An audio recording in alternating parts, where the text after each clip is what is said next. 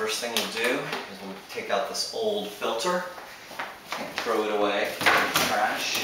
And we'll come over here and we'll get a new filter out. And put it up. Make sure no coffee grounds fall in between. And pull over and get some coffee out. And open that up. I've got a scoop right here.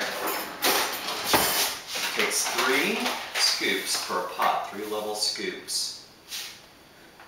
You don't want it to be too weak or too strong, so make sure they're level.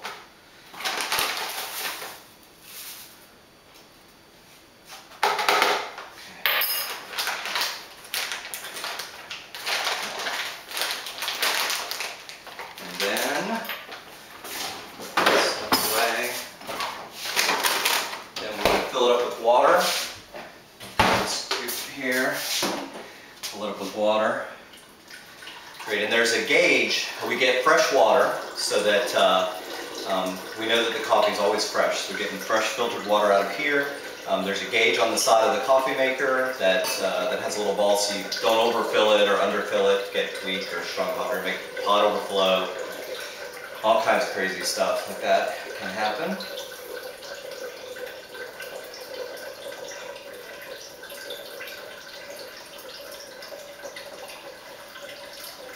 Come on. Okay. It dripped a little bit on the floor. No. All right. Some more.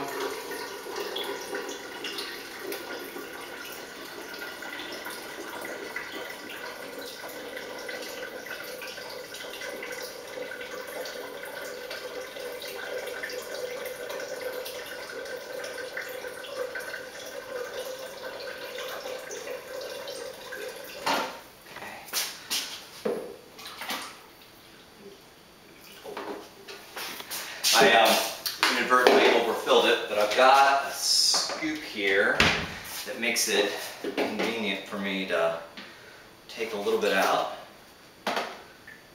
so that I don't, so it's not overfull. Make sure it's right. Sorry about that. Okay, I think that's good. Let's put this stuff away. This started. Alright, now what's going to happen is the water has to warm up and it comes over, drops into the coffee grounds and works its way down, and we're actually starting to make coffee when there's coffee dripping into the pot, when there's this machine is actually making good product. So let's listen. And I can hear it working its way into here, but I'll keep an ear out for when it starts dropping into the pot. I'll be able to hear it.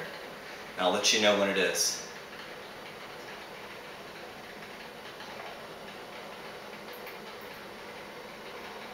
There we go. All right, got coffee going in the pot now, so our setup is done.